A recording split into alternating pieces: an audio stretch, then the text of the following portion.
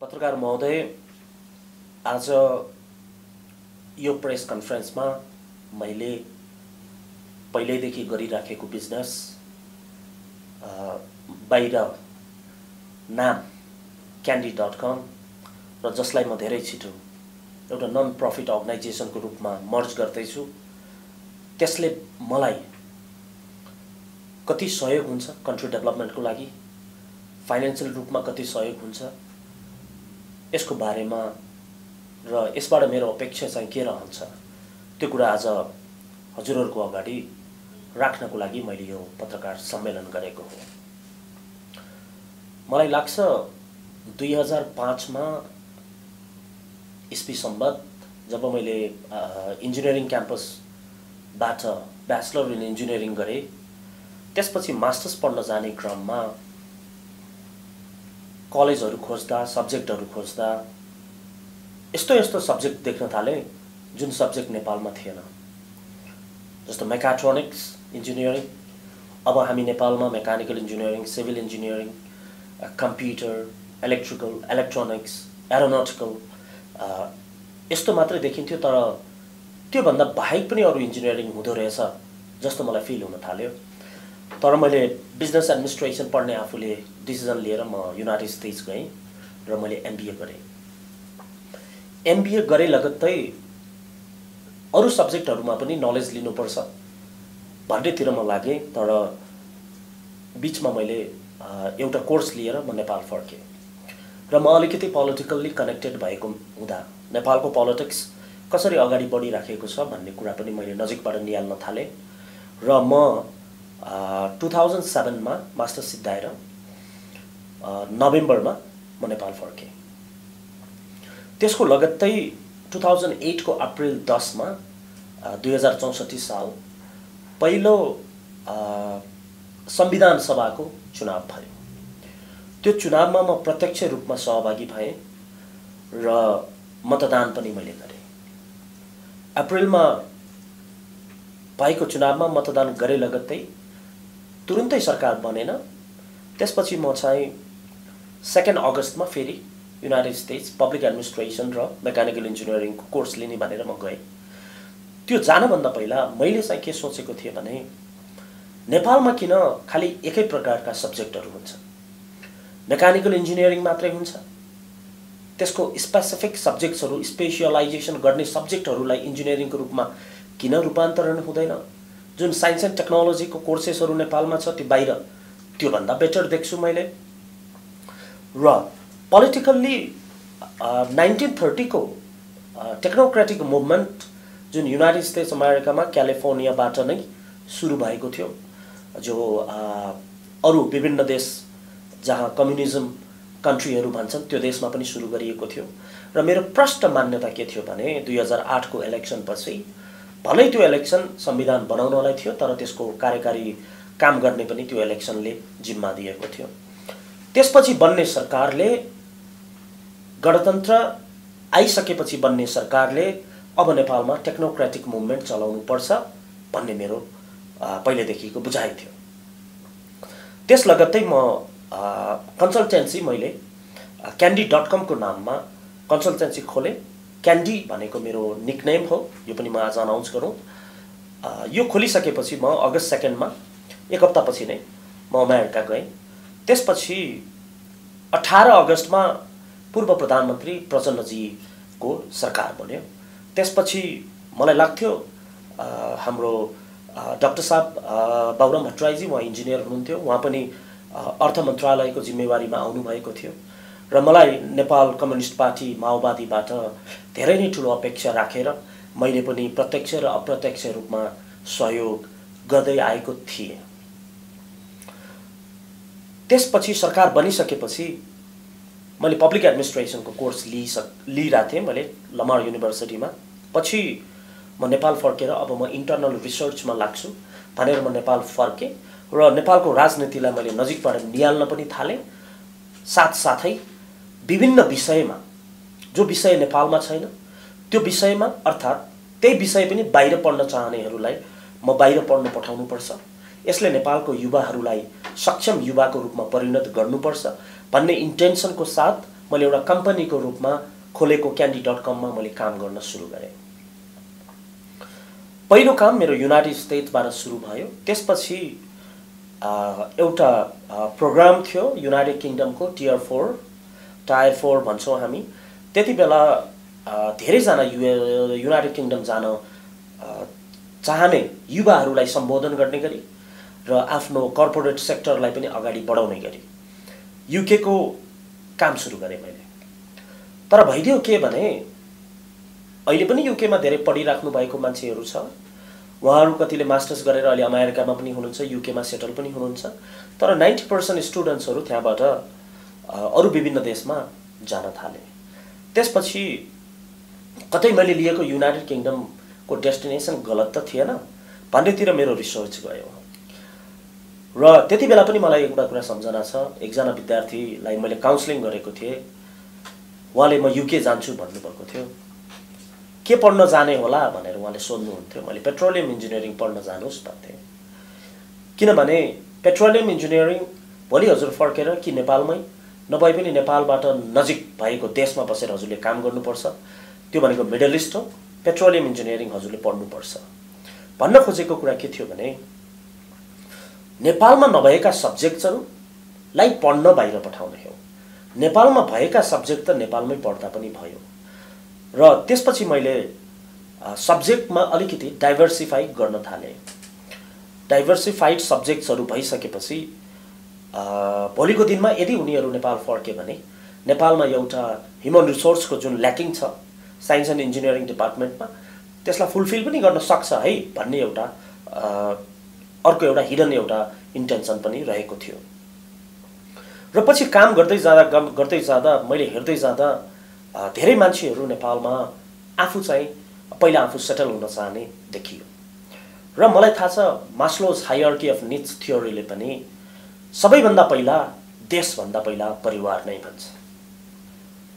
जसरी आज परिवारभन्दा देश ठुलो हो भनेर आन्दोलन गर्नेहरू आज सत्तामा आइसकेपछि सबभन्दा पहिला परिवारलाई जागिर खुवाउन लागेका छन्। यसबाट पनि प्रमाणित हुन्छ कि परिवार सबैभन्दा ठुलो हो, परिवार सबैभन्दा पहिला आउँछ। यो त राजनीतिक नेताहरूले प्रमाणित गरेको चिज हो नेपालमा। सो पछि डेस्टिनेसन यस्तो हुनुपर्छ जुन देशमा गएपछि उसले आफ्नो पढाइ पनि राम्रोसँग होस्, जुन साइन्स एन्ड इन्जिनियरिङ नेपालको कोर्स सिलेबससँग मिलोस् र पछि उसले सेटलमेन्ट पनि गरेर आफ्नो परिवारलाई राम्रोसँग सेटल गरेर बच्चा बच्चीहरूलाई सेटल गरेर पछि यदि नेपालमा यदि उसले स्पेस पायो भने आउन पनि उ सकोस् र त्यति बेला आउँदा उ विदेशको नलेज सहित नेपालमा आएर नेपालको डेभलपमेन्टको लागि उसले कन्ट्रिब्युट गरोस् भन्ने आधारमा खोज्दै जाँदा क्यानाडा मैले एउटा डेस्टिनेसन पाएँ। र त्यो डेस्टिनेसन मैले पढेको इन्जिनियरिङ पनि कनेडियन सिलेबस भन्ने मैले थाहा पाएँ। र अर्को एउटा डेस्टिनेसन हो जर्मनी। र नेपालीलाई सेटलमेन्ट र नेपालीलाई गएर राम्रोसँग पढ्ने, खाने, बस्ने र आफ्नो परिवारलाई सिक्युर्ड बनाउने डेस्टिनेसनको रूपमा क्यानाडा नै हो भन्ने निष्कर्षमा पुगेर मैले क्यानाडाको कामहरू सुरु गर्न थालेँ। एउटा ड्रब्याक चाहिँ के आयो भने क्यानाडाको काम गर्दा जति आफूले सोचिएको थियो त्यो समयमा काम चाहिँ नहुने देखियो र 2 वर्ष 3 वर्ष 4 वर्ष लागेर क्यानाडाको काम हुन थाल्यो। त्यो काम हुन थालिसकेपछि क्लाइन्टमा फ्रस्ट्रेसन, अब हुँदैन कि यहाँबाट भनेर फाइल क्लोज गर्ने, डाउट गर्ने जस्ता कामहरू हुन थाल्यो। र यसको कारणहरू थाहा पाउँदाखेरि समयको कारण रहेछ। र अहिले आज मैले यो पत्रकार सम्मेलन गर्नुको तात्पर्य के हो भने अब क्यान्डी.com ले कुनै पनि candidate science and engineering विधाका medical line हुन सक्छ, नर्स हुन सक्छ, इन्जिनियर्स हुन सक्छ, पोलिटिकल साइन्स हुन सक्छ, साइकोलोजी हुन सक्छ, फिलोसफी हुन सक्छ, हिस्ट्री, ल, कम्युनिकेसन, जर्नलिज्म साइन्सहरू हुन सक्छ। यी सबै विधामा पढ्न चाहने र आफ्नो अनुभव लिन चाहने सम्पूर्ण नेपालीलाई म दिपेन्द्र कण्डेल पब्लिक इनोभेटरले नै प्रत्यक्ष रूपमा काउन्सलिङ गर्ने पनि आजबाट मैले घोषणा गरेको छु। र अबको काउन्सलिङ मैले गर्नेछु र मैले गरेको काउन्सलिङबाट यदि क्वालिफाई हुनुभयो भने बल्ल प्रोसेसको काउन्सलिङ क्यान्डी.com को अरू स्टाफहरूले गर्ने हुन्छ। र काउन्सलिङ गर्दा मैले 2-4 वटा कुराहरू याद गर्छु। अब एउटा त्यो व्यक्तिलाई हामी 1 वर्षभित्र क्यानाडा पठाउन सक्छौं कि सक्दैनौं। यदि 1 वर्षभित्र पठाउनलाई हामीले स्टुडेन्टमा पठाउनु पर्छ भने त्यो अप्सन हुन सक्छ। अर्को प्रोग्राम इमिग्रेसन प्रोग्राम लिने तर जानको लागि 3-4 वर्ष लाग्छ भने त्यो समय हामीले वेट गर्न नसकिने पनि आज घोषणा गर्न चाहन्छु। र अब कुनै पनि क्यान्डिडेट क्यानाडाको लागि आफ्नो एउटा इन्टेन्सन सहितको प्लान बनाउनु भएको छ भने उहाँहरूलाई मैले अफलाइन र अनलाइन काउन्सलिङ गर्ने पनि आज पत्रकार महोदयको अगाडि मैले यो प्रश्न राख्न चाहन्छु। स्टुडेन्टलाई 6 देखि 1 वर्षसम्म र इमिग्रेसन प्रोग्राम एकदमै इफेक्टिभ प्रोग्राम 1 वर्षमा सक्ने शर्तमा नयाँ फाइल लिन सकिने र यदि प्रोग्राम 1 वर्षमा सक्ने भएन भने त्यो फाइल नलिने पनि म यसै पत्रकार सम्मेलन मार्फत जानकारी गराउन चाहन्छु। र मलाई लाग्छ साइन्स एन्ड इन्जिनियरिङको प्याराडाइमलाई नेपालमा शिफ्ट गरेको भनेको 2023 सालतिर। 2023 सालमा नेपाल इन्जिनियरिङ इन्स्टिट्युटको स्थापना भयो र त्यति बेला मलाई लाग्छ एउटा टेक्सटाइल इन्जिनियरिङ भन्ने एउटा कोर्स थियो। र मेरो प्रश्न छ यो पत्रकार सम्मेलन र यो मिडिया मार्फत, आज त्यो टेक्सटाइल इन्जिनियरिङ हराएर कहाँ गयो? हिजो टेक्सटाइल इन्जिनियरिङ भनेको देश आज रोबोटिक्समा अगाडि बढाउनु पर्ने, आर्टिफिसियल इन्टेलिजेन्समा देशमा पढाइ हुनुपर्ने ठाउँमा आज भएका राम्रा सब्जेक्ट पनि आज यो देशबाट हराउँदै गएका छन्। किन आज इन्जिनियरिङ स्कुल्स त कलेज त खुल्छन् तर त्यही डिमान्ड भन्दा धेरै मेकानिकल इन्जिनियर किन उत्पादन गरिन्छ? डिमान्ड भन्दा धेरै कम्प्युटर इन्जिनियर किन उत्पादन गरिन्छ? डिमान्ड भन्दा धेरै आर्किटेक्ट्सहरू किन उत्पादन गरिन्छ? यस्तै अरु विधामा पनि किन नेपाललाई चाहिने भन्दा बढी उत्पादन गरिन्छ? र यसबाट प्रष्ट रूपमा नेपालको एजुकेसन पोलिसी फेल छ र यो पोलिसीमा इनोभेसन नआउने बेलासम्म कन्ट्रीको इनोभेसन हुँदैन भन्ने कुरामा दिपेन्द्र कण्डेल प्रष्ट रहेको कुरा यसै पत्रकार सम्मेलन मार्फत सम्पूर्णलाई म भन्न चाहन्छु। अब साइन्स एन्ड इन्जिनियरिङ विधामा पढ्न र अनुभव लिन चाहनेलाई क्यानाडा पठाउने क्रम अहिले पनि जारी छ र जारी रहन्छ। सबैभन्दा पहिला फ्यामिलीको लागि अगाडि बढ्ने एउटा Maslow's hierarchy of needs theory छ। फ्यामिली सेक्युरिटीको लागि पनि क्यानाडाको डेस्टिनेसन अत्यन्तै राम्रो र नेपालको एजुकेसन कोर्स सिलेबससँग मिल्ने हुँदा यो क्यानाडाको डेस्टिनेसनबाट दिपेन्द्र कण्डेलले खोलेको candy.com दायाँ बायाँ नलाग्ने पनि प्रष्ट राख्न चाहन्छु। धेरै त प्रोग्रामहरू 2 वर्ष 3 वर्षको प्रोग्रामहरू छ। त्यो प्रोग्रामहरूमा काम गर्दाखेरि समयको बर्बादी, समयमा रिजल्ट नआउने जस्ता क्रियाकलाप देखिएको हुँदा आजको दिनबाट candy.comले साइन्स एन्ड इन्जिनियरिङ विधामा पढ्न चाहने युवाहरूलाई प्राथमिकता दिने पनि म यसै मिडिया मार्फत घोषणा गर्न चाहन्छु। इमिग्रेसनको काम वेबसाइटमा गएर आफै पनि गर्न सकिने र त्यसमा कुनै इन्फर्मेसन चाहियो भने हाम्रो वेबसाइटले नेपालीलाई चाहिने इन्फर्मेसन पनि वेबसाइटले नै दिने पनि भन्न चाहन्छु।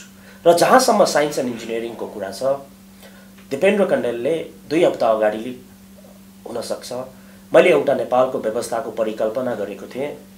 त्यो हो सेमी प्रेसिडेन्शियल टेक्नोक्रेटिक गभर्नमेन्ट। यो गभर्नमेन्टमा नेपालको कुनै पनि लिडर अबको रुलर हुन सक्छ। त्यो लिडर पूर्व राजा ज्ञानेन्द्र पनि हुन सक्नुहुन्छ। त्यो लिडर केपी शर्मा ओलीजी पनि हुन सक्नुहुन्छ, लगायत त्यो लिडर अहिले हेरिराख्नु भएको हजुर पनि हुन सक्नुहुन्छ। र यो व्यवस्थामा अगाडि बढ्दा अबको नेपालको व्यवस्था भनेको टेक्नोक्रेसी नै हो। यो टेक्नोक्रेसी भनेको जसरी नेपालमा अब युवाहरू आउनुपर्छ भन्ने अभिव्यक्ति सुनिएको छ। यो पनि एउटा राजनीति हो। युवाले मात्रै गर्ने होइन, युवा आउने हो भने सक्षम युवा आउनु पर्यो। युवा आउने हो भने साइन्स एन्ड इन्जिनियरिङ पढेको युवा आउनु पर्यो। युवा आउने हो भने मास्टर डिग्री पढेको युवा आउनु पर्यो। र क्यान्डी.com लाई धेरै छिटो मलाई लाग्छ यो अगस्त 2 अराउन्डमा त मैले काम गरेको पनि 12 वर्ष हुन्छ। त्यसपछि यसलाई नन गभर्नमेन्टल र नन प्रफिट अर्गनाइजेसनको रूपमा साइन्स एन्ड इन्जिनियरिङ विधाका नेपाली युवालाई पढ्नको लागि क्यानाडा पठाउने पनि आजबाट म घोषणा गर्न चाहन्छु। साइन्स एन्ड इन्जिनियरिङ भन्ने बित्तिकै मान्छेले धेरै अलिकति न्यारो सब्जेक्ट्स अलिकति थोरै हो कि भनेर सम्झिन सक्छ। त्यो होइन। म केही सब्जेक्ट्सहरू खुलासा गर्न चाहन्छु र जस्तो मैले देखेँ त्यो कुरा म राख्न चाहन्छु जसमा हामी काम गर्नेछौँ। साइन्समा एउटा फर्मल साइन्स हुन्छ। त्यो फर्मल साइन्समा हुन सक्ने विषयहरूमा एउटा लजिक, अर्को म्याथमेटिक्स, अर्को theoretical computer science, information theory, systems theory, decision theory, statistics, theoretical linguistics, economics, psychology, philosophy, semantics, computer science, epistemology, ethics, metaphysics. यो भयो formal science मा। Mathematics मा mathematical physics, mathematical chemistry, mathematical biology, mathematical finance, mathematical economics, computation, information theory and signal processing, probability and statistics, game theory and operation research. अर्को natural science जुन एउटा non living natural science छ, यसमा पढ्न जाने विधाहरूमा अर्थ science, physics, chemistry, ओसेनोग्राफी, space science and astronomy. Science of living थिङ्समा biology, mammals, zoology, animal, human biology, botany, plant, mycology, fungi. Social science, यो विधामा anthropology, archaeology, criminology, economics, international relations, political science, public health, sociology, psychology, business administration, communication studies, education, geography, history and law, human geography, jurisprudence, pedagogy. अर्को applied science, applied mathematics, applied physics, medicine, dentistry, pharmacy, computer science. र applied science मा पर्छ engineering. मैले mechanical engineering bachelor गरेको हो र त्यही engineering विधा मध्ये अरु इन्जिनियरिङ जो हामी क्यानाडामा पढ्न चाहने नेपालीहरूलाई हामी पठाउन सक्छौं। Chemical engineering, bio molecular engineering, materials engineering, molecular engineering, process engineering, corrosion engineering, process and civil engineering, environmental engineering, geotechnical engineering, structural engineering, mining engineering, transport engineering, utility engineering, water resource engineering, electrical, computer, power engineering, optical, mechanical, acoustical, manufacturing, optomechanical, thermal, sports engineering, vehicle engineering, power plant engineering, and energy engineering.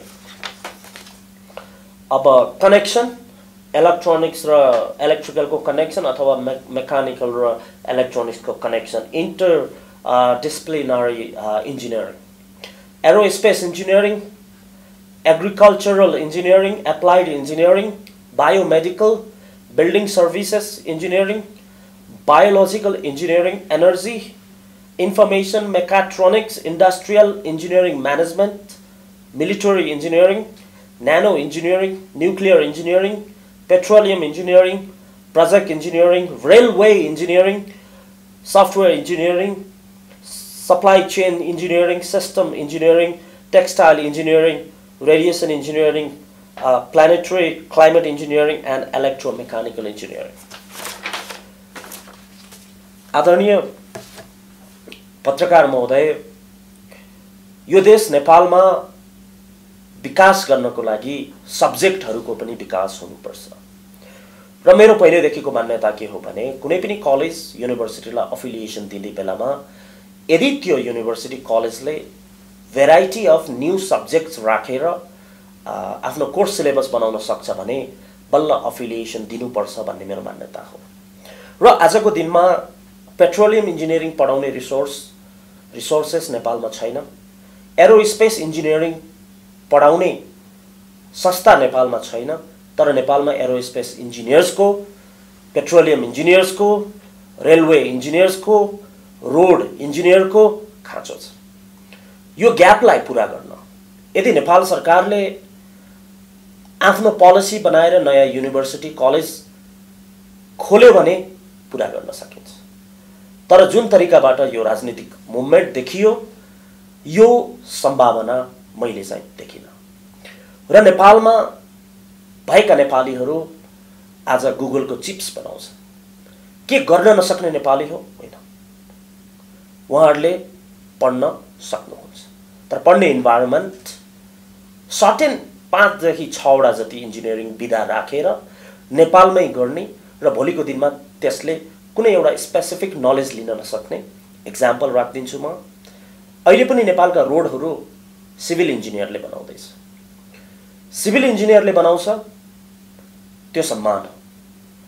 योभन्दा पहिला एउटा शरीर checkup गर्नु पर्यो भने MBBS डाक्टरले गर्थ्यो, त्यो पनि सम्मान हो।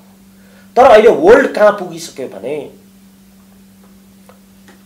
एमबीबीएस डाक्टरले होइन, हार्टको प्रब्लम छ भने हार्ट सर्जनले गर्छ, खुट्टाको खुट्टाले गर्ला, हातको हातले गर्ला, टाउको टाउकोले गर्दा, न्युरोको काम गर्ला। त्यसकारण हामी बढी स्पेसिफाइड हुन थालेका छौँ। यो देशमा पनि हुन जरुरी भयो। र आज रोड इन्जिनियरिङ गरेकोले रोड चाहिँ किन बनाउँदैन?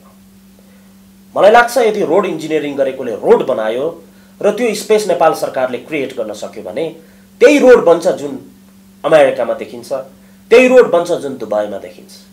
तर त्यही सिभिल इन्जिनियरिङ जो पुरानो सिलेबसको आधारमा अगाडि बढिराखेका छौँ, त्यसबाट बन्ने रोड यही रोड हुन्छ नेपाल। त्यसकारण दिपेन्द्र कण्डेलको इन्टेन्सन के हो भने candy.com बाट होस् अथवा अरू कुनै कन्सल्टिङ फर्मबाट होस्, यदि विदेशमा पढ्न जाने युवाहरू हुनुहुन्छ भने उहाँहरूको इन्टेन्सन चेक गरेर सकेसम्म नेपालमा पढ्न नसक्ने र नभएका विषयमा पढ्न पठाउनको लागि म यसै मिडिया मार्फत अनुरोध पनि गर्न चाहन्छु। र पत्रकार महोदय, candy.com ले क्यानाडा आफ्नो डेस्टिनेसन बनाएर राखेको छ। अब यो डेस्टिनेसनमा नेपालका युवाहरू र अलिकति candy.com को पोलिसीको कुरामा पनि हामी अलिकति रुड पनि छौँ भन्नुपर्छ। र अहिले निकालेको पोलिसीमा कुनै पनि लेभलमा फर्स्ट डिभिजन एजुकेसन नभएको कुनै पनि क्लाइन्टलाई candy.com ले चाहिँ अब इन्टरटेन गर्दैन र कुनै पनि फाइल 1 वर्षभित्र पुर्याउन सक्दैन भने त्यो पनि इन्टरटेन गर्दैन। र नयाँ सब्जेक्ट जो नेपालमा छैन त्यो सब्जेक्ट पढ्न जान चाहने विद्यार्थीलाई पनि प्राथमिकता दिन्छ। र म एउटा पब्लिक इनोभेटर हो। पब्लिक इनोभेटरको काम जनतासँग भोट लिएर आफू राजनीति गरेर भन्ने होइन। पब्लिक इनोभेटरको काम भनेको गलत भएका कुरा गलत र सही कुरालाई सही र गलतलाई यसरी सही गर्न सकिन्छ भन्ने एउटा आवाज जनताको अगाडि, मिडियाको अगाडि राखेर सम्बन्धित निकाय र नेपाल सरकारले सुनोस् भन्ने अभियान सहित अगाडि बढ्ने एउटा पात्रलाई पब्लिक इनोभेटर भनिन्छ। र मलाई लाग्छ अबको टेक्नोक्रेटिक मुभमेन्ट यो देशको अपरिहार्य आवश्यकता हो। यो मुभमेन्ट अहिलेको वर्तमान सरकारका प्रधानमन्त्री केपी शर्मा ओलीजीले पनि गराउन सक्नुहुन्छ। त्यो मुभमेन्टको लागि दिपेन्द्र कण्डेल र दिपेन्द्र कण्डेलको लिङ्कमा भएको साइन्स एन्ड इन्जिनियरिङ विधामा अहिले देशभन्दा बाहिर क्यान्डीबाट गएको भन्ने कुरा मात्र भएन। नेपालभन्दा बाहिर Canada, United states, Australia New Zealand, Europe लगायत देशमा सेटल भएर बसिरहेका साइन्स एन्ड इन्जिनियरिङ विधाका मलाई लाग्छ आजको दिनमा सरकारले मसँग डेटा माग्छ भने कम्तीमा 4500 भन्दा बढी नागरिक जो प्लेटफर्म पायो भने नेपाल आएर नेपालको लागि काम गर्न तयार हुनुहुन्छ। र यसको मिनिङ के हो भने अहिलेको सरकारले पनि त्यो रिलेसनलाई युज गर्न सक्छ, अब आउने सरकारले पनि त्यो रिलेसनलाई युज गर्न सक्छ। र टेक्नोक्रेटिक मुभमेन्टको यो मेरो अभियान धेरै पहिलादेखि सुरु गर्नुपर्ने 2008 बाट सुरु गरिराखेको छु र टेक्नोक्रेटिक मुभमेन्टको लागि टेक्नोक्रेसी गभर्नमेन्टको लागि टेक्नोक्रेट्सहरू उत्पादन गर्ने काम candy.com को तर्फबाट जारी छ र यसलाई धेरै छिटो .org को रूपमा कन्भर्ट गरेर अगाडि हामी बढ्नेछौँ र नेपालको लागि स्पेस क्रिएट गर्ने काम गभर्नमेन्टको राजनीतिक दलको र त्यो स्पेस क्रिएट भयो भने नसोचेका र हामीले नै अपेक्षा गर्न नसकेका त्यो लेभलका नेपालका युवाहरू जो बाहिर हुनुहुन्छ र बाहिर जानुहुन्छ र पढ्नुहुन्छ उहाँहरू यो देशमा आउनुहुनेछ र उहाँहरूले यो देशलाई एउटा समृद्ध नयाँ इनोभेटिभ देश बनाउनुहुन्छ भन्ने अपेक्षा म लगायत सबै नेपालीको छ। त्यो अपेक्षालाई पूरा गर्नको लागि candy.com ले पनि आफ्नो तर्फबाट स्टुडेन्टलाई इम्पावर गर्ने र हाम्रो स्लोगन नै मैले बनाएको छु, empowering the youths सेपिङ the future technocrats. र यो क्रम जारी हुन्छ र जारी रहन्छ जबसम्म म यो देशमा छु। candy.com ले लिडर एम्पावर गर्नको लागि यो क्रम जारी गर्छ। अब अन्तिममा फाइनान्शियल पार्टको बारेमा थोरै चर्चा गरिदिन्छु। कुनै पनि इमिग्रेसन प्रोग्राम छ भने सकेसम्म आफै एप्लाई गर्नुस्, आइडिया र सजेसन्सको लागि इमेल गर्नुस्, अनलाइन काउन्सलिङ हजुरले पाउनुहुन्छ फ्री अफ कस्ट। त्यसपछिको कुनै पनि प्रोग्राम कनेडियन इमिग्रेसन कन्सल्टेन्टसँग डाइरेक्टली हजुरले कुरा गर्न सक्नुहुन्छ। पेमेन्ट हामी अब नलिने, हजुरले उतै पठाउनु पर्ने सिस्टम बनाएको छ।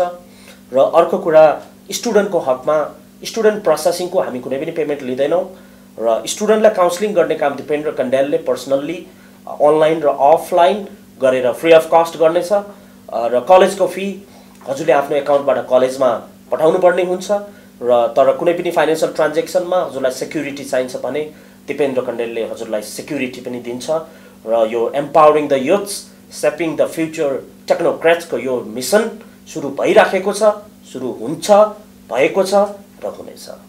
यति भन्दै आजको पत्रकार सम्मेलनमा सहभागी सम्पूर्ण पत्रकार महोदयलाई मेरो हृदयदेखि नै अभिवादन गर्न चाहन्छु। Thank you so much. नमस्ते।